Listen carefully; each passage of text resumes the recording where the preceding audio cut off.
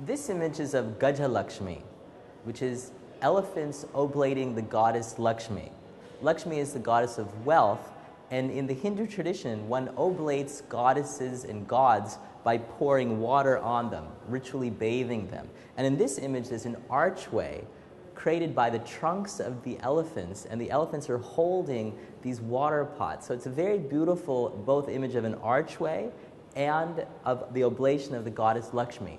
It is more than likely that this image was used by Indian pilgrims as something that they could put in their worship altars at home as a way that they could worship the goddess Lakshmi. It may also have been used by British tourists as kind of an encyclopedic image of the goddess Lakshmi, and if they were at home in England, they might want to show their friends images of Hindu gods, and they point at it and say, this is the goddess Lakshmi.